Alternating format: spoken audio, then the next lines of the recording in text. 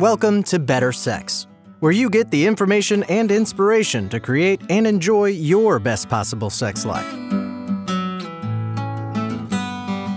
Join your host, sex therapist Jessa Zimmerman, as she brings you expert guests, helpful tips, knowledge, and strategies to improve your intimate relationships.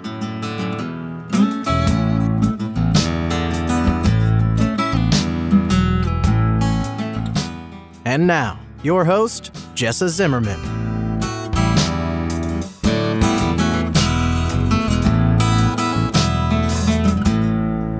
Hi, everybody. I'm Jessa, and I'm so happy you're here for this episode of Better Sex.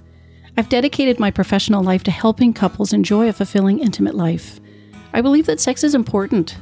Our connections to other people matter, and we're not living our life to the fullest if we aren't connecting emotionally and sexually with our partner. That's why I'm here, bringing ideas and information to help you live and love better.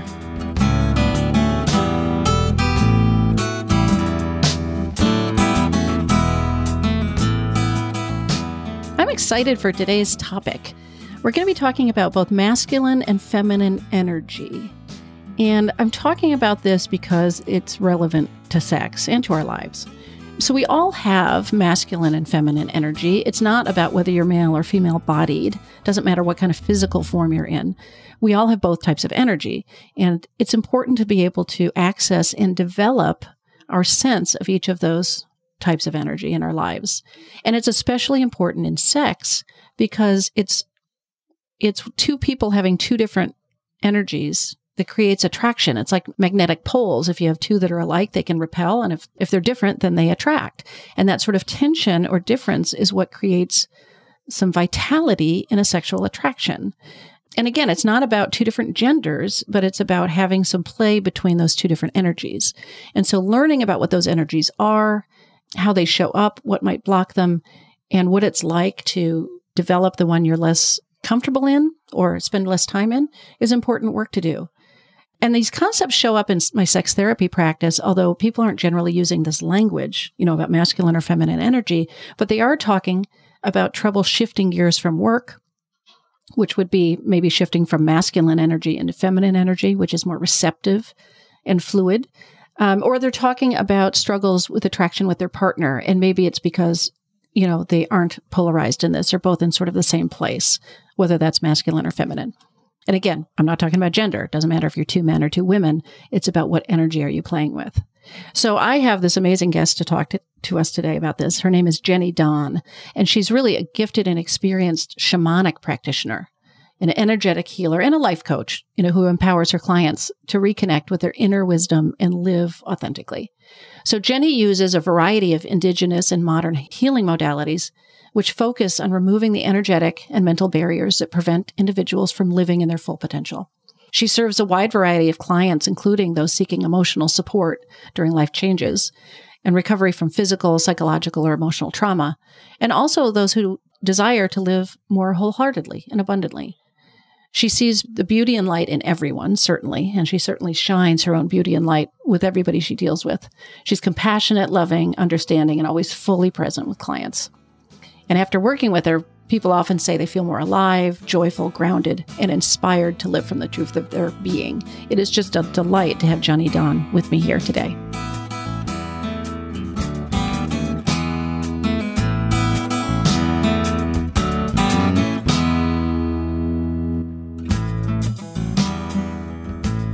Hey, Jeni, thank you so much for being here with me today.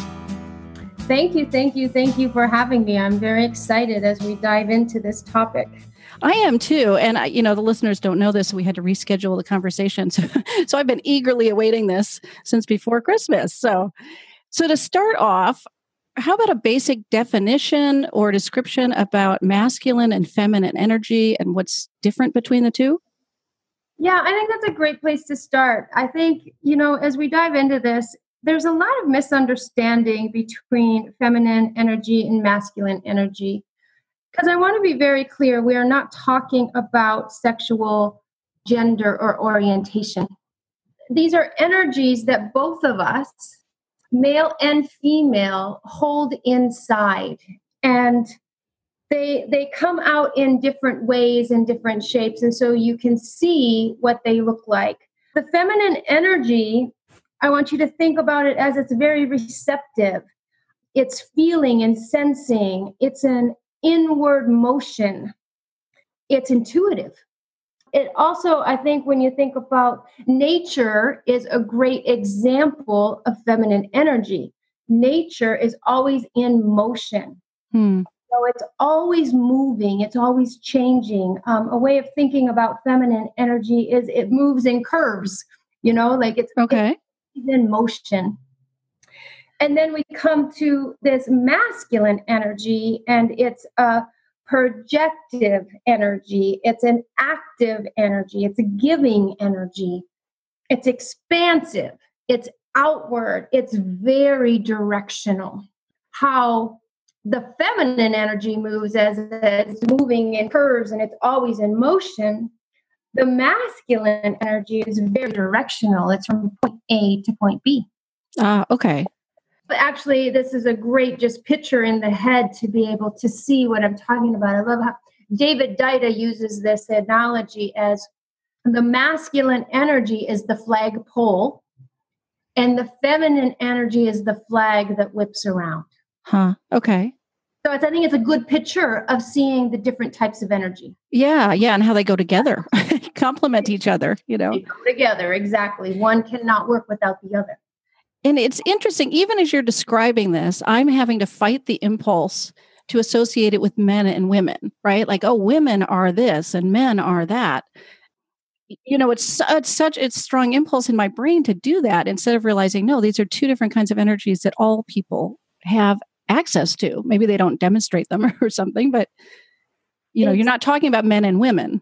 No, we're talking about an energy, and both men and women have masculine and feminine energy. Now, we may have one more developed, and I'm going to say mostly masculine will be more developed in both female and male, because we live, and for as long as I can remember, have kind of grown up in a masculine culture. Okay. When you look at how our world operates, it's very from point A to point D. It's very goal oriented. It's very focused. It's very directional. Like this, especially if we've been brought up in any of the corporate world. This is all masculine energy. So most women or most females we know what our masculine energy is. We show up in it every day at work. Okay. Right? And so, yes, there is this aspect of, wait, this isn't a male-female thing. This is what is developed within me, and how do I develop the other as well? Okay. And it does make me wonder I don't know if you have the answer to this, but certainly Western culture is quite masculine. Like that makes a lot of sense to me, masculine energy based. But I'm wondering, I'm imagining there are other cultures, other places in the world that maybe really tend toward the feminine energy expression. I'm sure there are. As in culture, I don't know, like nothing comes to mind, but as places, New York is very masculine. Mm-hmm. Hawaii is very feminine. Just the vibe, right? The city vibe. Yeah. Feel it. And so typically when we are drawn to vacation, we are drawn to more feminine places because we are always working in the masculine. Yeah. So we want that more relaxed, that more island feel, that more go with the flow, that more succulent flow of energy when we go on vacation. That's kind of relax and put down that masculine of going, oh, I got to go here and I got to go there and I got to go do this. And it's like, oh, no, I'm just going to be here. Yeah. Yeah. Cool. All right. So it seems obvious to me this is going to apply to sex, right? But how does this knowledge apply to sex and maybe would help listeners, couples, improve their sex life, basically? Yeah, I think it shows up a lot, especially when we think about masculine, feminine energy. We want to remember, yes, we both carry both, but what are we in? Because this is where this opposite attracts. This is where opposite energies attract. And so if you're looking at these at magnets, right, if these are energetic magnets, if we have two energetic magnets that are showing up in their masculine energy, we tend to kind of bump into one another a little bit, and we might be confrontational, and we tend to want to combat and fight. Well, if this is in a partnership, that's going to be really hard then to kind of stir that sexual energy when we have this combative energy at play. Mm. So it's an aspect of how do we hold awareness about what energy we are in. So women, when stressed, will typically flip to their masculine energy. Mm. It's just because now it becomes very singular focused. And so if I've been working all day and I've been directing and leading a team, and I've got a schedule, and I've got this appointment, and I'm very much in that directional energy, and I come home and I meet my partner, who may also be in his masculine energy, there's going to be no attraction. Yeah. There's going to be no attraction there. So one has to flip into the feminine. And it starts with holding awareness about our energy and where we're at, where we're sourcing ourselves from. Right. So, not talking about male or female, but if that partner comes in and say we are in a heterosexual relationship, there is a male and a female, and the female desires male orientation and the male desires female orientation. Right. So if she comes home and she is in her masculine energy, that's going to be very combative. They're going to bump into each other. They're not going to flow. There's not going to be an attraction. So one, she needs to hold awareness around that. So how can she flip it and bring it back into her feminine? Right. Or two, he needs to hold awareness around that. And how can he help her flip it so she can step back into her feminine energy? Yeah. And I suppose, right, wouldn't there be an option where he would flip into a more feminine energy? Exactly. Yes. Yeah. Either person could do that. Either or. And so they just, because we flip between both of them. Yeah. And knowing what one that is.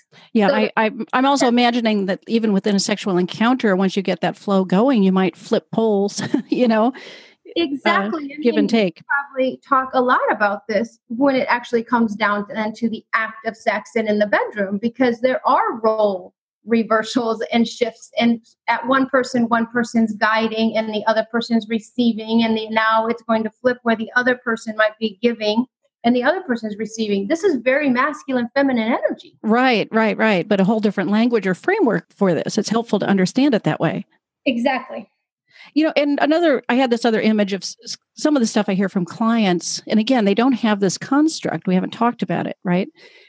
But sometimes, in this case, this heterosexual couple, the woman comes home from work. She's in her masculine. They both are. I feel like a lot of women, they come in and they complain that their husband doesn't, they don't use this language, flip them into their feminine, as if the responsibility belongs with their partner to somehow make them relax and be receptive. Yeah. And it's not our partner's responsibility. I solely believe that it's ours. Our partners can be of assistance. Yeah. Because we are a team as well. And one way that is talked about is, so if we're in the heterosexual relationship, she's now in her masculine energy, and he becomes aware of that, have the example of he actually increases his masculine, and he may come into the kitchen, he may pick her up, swirl her around, and just say, baby, let it go. You're home now. Mm-hmm. Right? Where it's almost a playful energy where she can switch gears. Yeah. And like, oh, hi, honey. Right. Right. But if he flips to his feminine, and now she's wanting to feel his masculine. That doesn't, like, couples, I'm sure, talk about this all the time too. Yes. So when we're talking about a woman, a female who desires masculine energy, she wants him to raise in his masculine. Yeah. That's the core essence. Right. So this plays out in same-sex relationships as well, because one is carrying the masculine and one is carrying the feminine. And one is dominant between two women or two men. And so they have the same energy at play. It's just who's playing that role when. Yeah. And I suppose which energy is each person more drawn to, especially to enter a sexual encounter. Yes, you probably have a preference. I see this with my friends. I see this with clients, that when they are in a homosexual relationship, gay or lesbian, there is always one playing the more masculine and one playing the more feminine role, because that's what's creating the attraction. Yeah. Yeah. And I'm sort of mulling that over. Like, I'm not sure. I don't know if I want to completely endorse the statement in terms of in life, but sexually, in terms of how people want to interact and their energy as they have a sexual attraction and enter a sexual encounter. Yes. I can completely see how you need somebody sort of in each role. Yes. And again, it can flip. It can go back and forth. There's like a flow between this stuff, but that's where the magic happens. They flip. Yeah. Yes. Without this awareness, I mean, I'm just thinking again of these people who are maybe complaining that their partner doesn't make them feel feminine, although they may not use that language. Without the awareness that they might be attached to their masculine, that they just came home, that they have a role in making that shift. Yes. And I think that's where awareness comes in. And I think that's always a discovery of, why am I giving that responsibility to another? Because it's empowering when we step back into claiming our own energy in our own world. So that's an aspect of that, because if I'm always giving that over to my partner, that's actually the wounded feminine, to be honest, because that's the victimhood. That's the powerlessness. That's the weakness. And so we're actually stepping into an aspect of the wounded feminine. Okay, and that's a whole other ball of wax, huh? Yeah. And we don't want to go deep into that, but that's what that is, because there's an aspect of giving away my power versus me holding that awareness. And maybe I need to go for a walk. Maybe I need to take a bath. Maybe I need to sit down, and maybe my husband or wife gives me a foot massage so I can let go of my day. But I ask for that so that I can switch those gears and settle back in. If my feminine energy is, say, my natural expression, because I am a female who is attracted to male energy, then my natural expression in my relationship will be a feminine essence.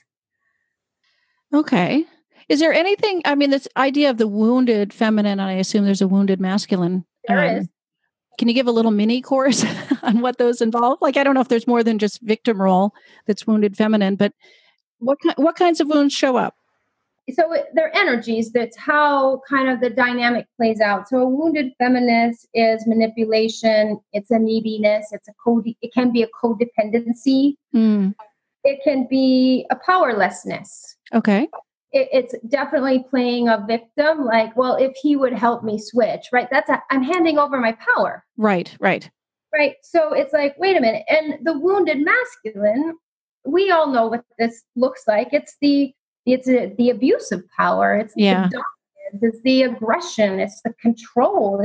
It's violence. Yeah. So what's being called in the social media right now or the news is toxic masculinity. Yeah. And they're talking about the wounded masculine. They're not talking about the divine masculine. Right. Yeah. And I wish that, of course, our media would figure that out, but we're not there yet. So that's okay. Yeah. Well, that's why we're talking. And I think the interesting piece, so now when we come to sex, whether male or female, whether female, female, whether male, male, we still have two energies at play. And what comes to mind when I think about the feminine, masculine energy is we have a dance between trust and surrender. Mm. And I can speak as me because that's the body I hold. I am a female with feminine essence. Yes, I have masculine energy, of course, and I work in that all day in my work.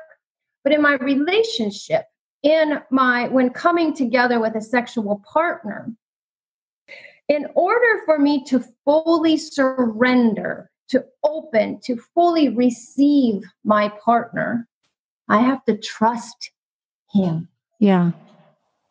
Now because this is an energy thing, this is also, it plays out energetically. So I have to know that, it's hard to explain. I have to know that he can hold me in whatever comes up, because the feminine is always moving. Mm. So can he hold whatever comes up? And I have to trust that he also won't get lost in his own feeling or sensation. That we kind of hold each other through this. So it's this little dance. Yeah, yeah. And it's an intricate one, as you know. Right, right. And I'm thinking, gosh, the flag can't really fly around without the flagpole, right? Exactly. Yeah. Exactly. And another analogy that is often described as feminine and masculine energy is the feminine energy is the ocean crashing, and the masculine energy is the shore on which she crashes upon. Wow. Yeah. So regardless, male or female, whoever is fully surrendering into that feminine, we want to know that the masculine can hold what's coming. Right. Yeah. Which is another thing that comes up in therapy. And again, not usually with this kind of language, but where one partner who maybe would hold the masculine energy, male or female, doesn't have that, I want to say strength. I'm not quite sure of the language to use, but, doesn't step in and own that. Like you said, turn up their masculine, right? Yep. Where they have not been raised or something with the ability to do that. Yeah. Right. Like, I don't know if it scares them or if they're afraid of, maybe they've been raised. Sometimes people tell me they've been raised all by feminists and they're so afraid of their masculine energy. I think it's probably a variety of reasons, but. There's a variety of reasons. I also think our definition of the masculine energy and how we've been raised and how it's played out in our culture is more of the wounded masculine and not the divine. So why would a masculine want to embrace more of what they're saying is already getting them in trouble? Yeah. Yeah. Right. So that's the piece. Like I think this is a topic and a place that we are just starting to learn to understand and really go, what is the true meaning of the divine masculine? Yeah. Because the divine masculine it's not power over, it's power with. Right? And we have a culture that is power over. Yeah. Yeah. So I can understand that in this situation, like that person that I don't want to become more of that. Right. You have misdefinitions on it. Right. So, first they need the awareness that there is a divine masculine and they have some concept of what they're striving for. And then I guess they need the support to step into that, discover that for themselves. Yeah. And to figure out what is that within them. Yeah. And how does that come out? And how does that now hold the feminine?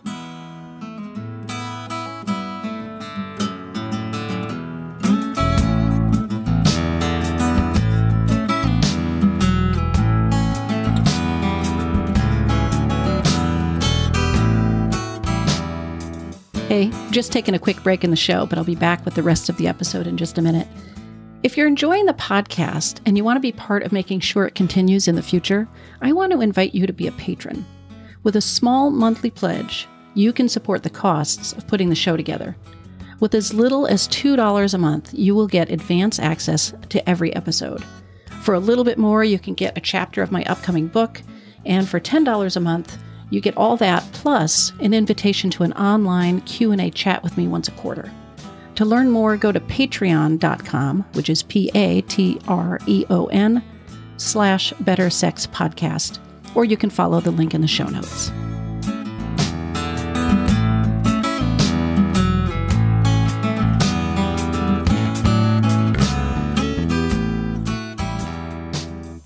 All right, well, so that certainly leads me to my next question, which is how do people get in touch with these energies? How do they develop maybe the one that they're less developed in or familiar with? Or... Yeah, and I think most of us, and I'm going to talk as female, even as a female, I had to learn what feminine energy was.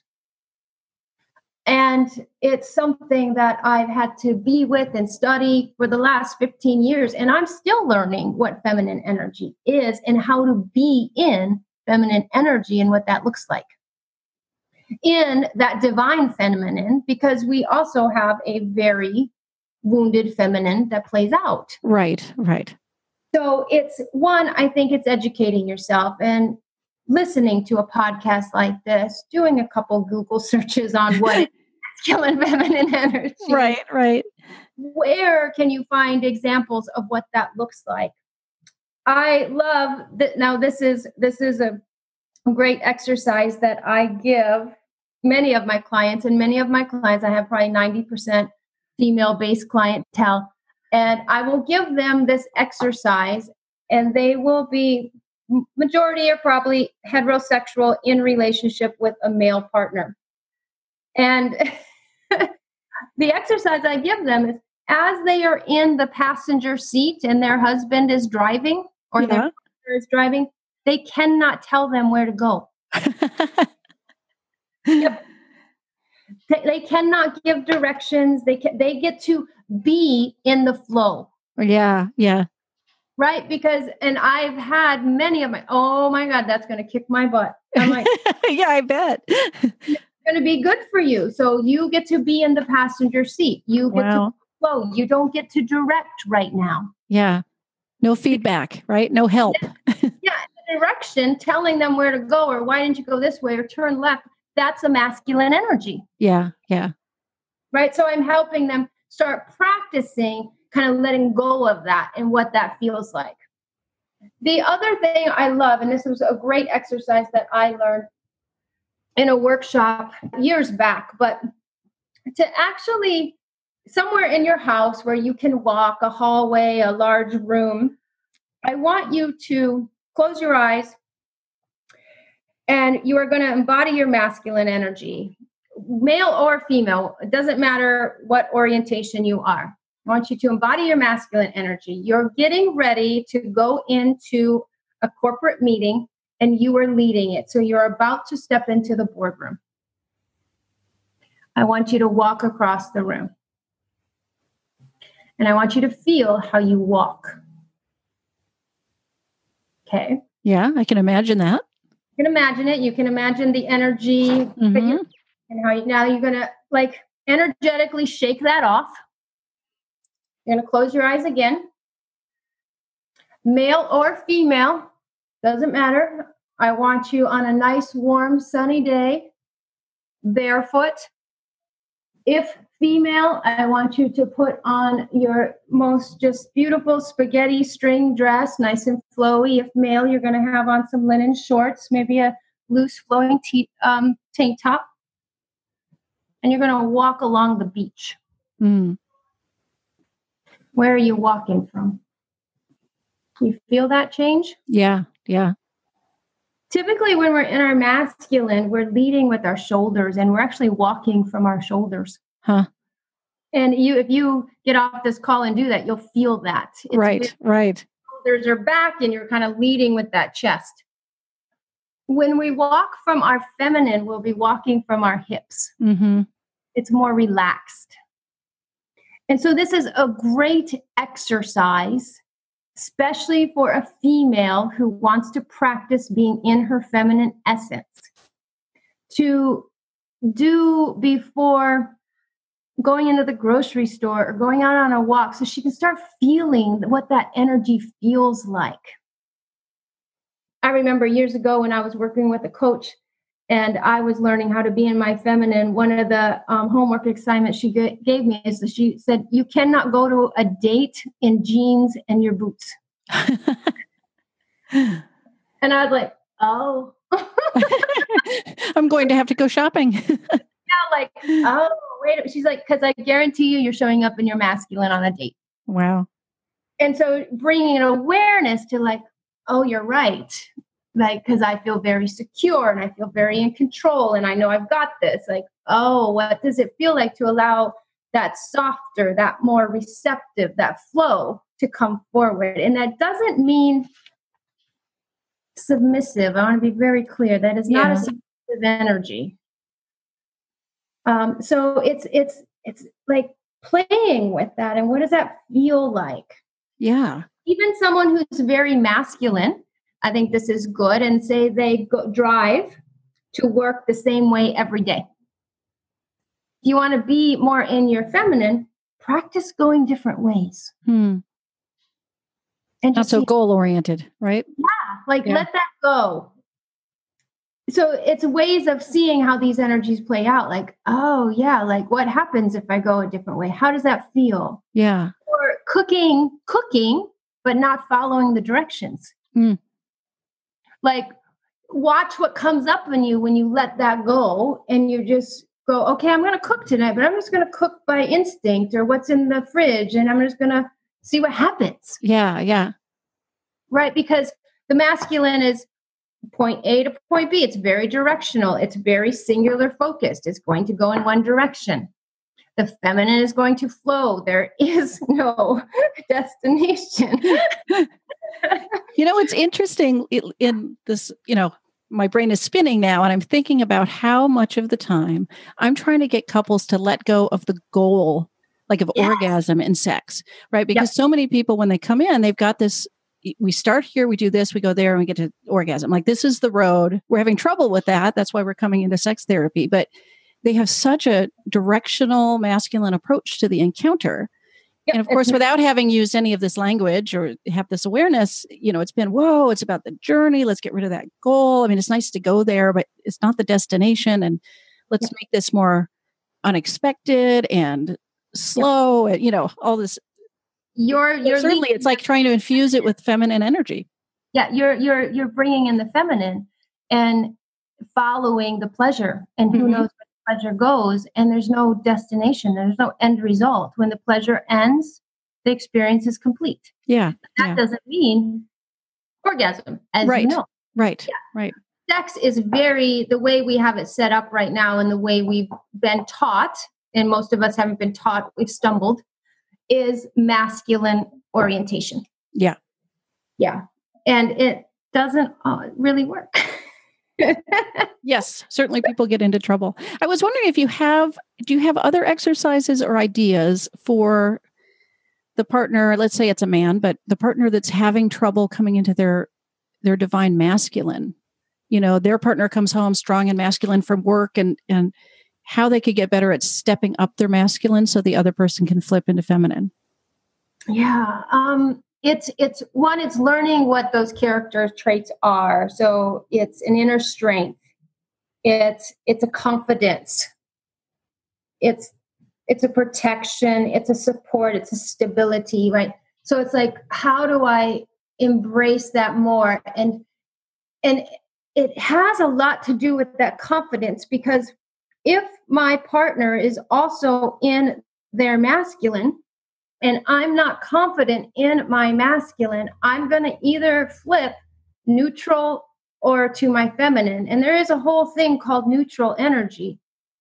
And oftentimes I will say men probably flip more to their neutral than they do their feminine. And so it's learning how to more embody their essence and to feel and to strengthen how they are in it, because it is kind of so hard when we're talking about energy, because it's something that comes from the inside out. Yeah. And so it's that piece of being confident that you can say, babe, go sit down. I got this. To help somebody switch. But so often we have become neutral because we don't know what the right approach is now. Yeah. Yeah. And so it's learning, like, what is that like? What is a flagpole? And when that flag starts to whip, does the flagpole bend? Right. No, it stands solid. Does it collapse? No. And so understanding, like, wait, this isn't a place that I back away. This is actually a place that I lean in. Mm-hmm. Because it's going to be different how every masculine does that. But it's like, how do I lean in? How do I stand taller in this so that she or he can settle or surrender if that's the role that this partner typically plays in the relationship? Yeah. I can see why working with you in person or somebody like you makes such a difference. Like, it's sort of all in our head, right? To talk about it or to read about it, but it seems so experiential. So I can see the value in working with a coach or a healer. Yeah. I think it's important to understand, like, because it is like kind of getting it moving and going, how's that look in your life? And then we can look at that individual's life and you look at what's showing up in their life and I can go, oh, okay, that's your masculine. And they're like, because I know many women that will get up, that will put themselves together for a date and do the hair, do the makeup, get dressed, go out. But they've done it all in their masculine energy and they show up and then there's no attraction. And I'm like, well, honey, you're in your masculine. And they're like, what? And I'm like, yeah, all of that. I like even with hair and makeup. Yeah. Pretty, like, you're beautiful. That has nothing to do with it. But what energy did you walk in with? Yeah. You walked in with your control. You walked in with, we're going from here to there. It's like, oh, you're in your masculine energy. And men, a male or a female, but whoever, if they're embodying their masculine essence and they're attracted to a feminine essence, doesn't matter gender. Right. But if I'm a male essence, I'm attracted to a feminine essence. I want to be able to feel that receptivity. I want to be able to feel that nurture. I want to feel that, oh, I can actually sink in and surrender into you. Oh, this is funny. It's making a lot of things make sense in my life, actually. It's interesting that you say that because it can be very complicated for me to explain because we're talking about essence and energy, right. And trying to get it all correct. Yeah. So how can people learn more about you specifically and more about the topic? I mean, I can certainly share any links in the show notes for anything you mention or anything you want to send me. But yeah. I think they can definitely go to my website, and that's just www.lightbydahn or jennydawn.com. Both will get you there. However, I'm not going to have the masculine, feminine energy up there. I did do a talk. It's been over a year ago or so. So I can send you that Facebook Live. I did a talk on the feminine, masculine energy. Okay. And then I can also, I think there's some great books that you could start to read, or even there's some great just 15-minute, half an hour YouTube clips that at least are giving you the framework. And I can always send over some of those to you so that when you have clients ask, you can say, hey, watch this. Yeah, no, that'd be great. If you would send the links, I'll stick them all in the show notes. So then they're available to everybody. Yep, I think that's great because I think it's just about starting to inform yourself that there is an energy and how does this energy look? Yeah. Well, great. Thank you so much for sharing all this. It's thought-provoking and really helpful. Thank you, Jessa, for having me. It was such a pleasure to talk about it and to kind of pick it apart sometimes. Yeah, great. Thank you. You are so welcome, my dear.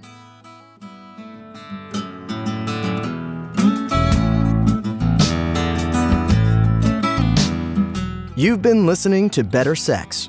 Please visit our website, bettersexpodcast.com, for show notes and additional episodes.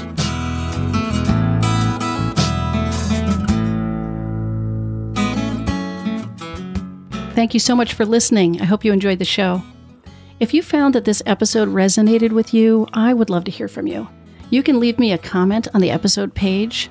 You'll find a link in the episode description. And if you've got time, again, please visit iTunes, subscribe to the podcast, and consider rating and reviewing the show. That's what helps other people find us. Thanks so much. See you next time.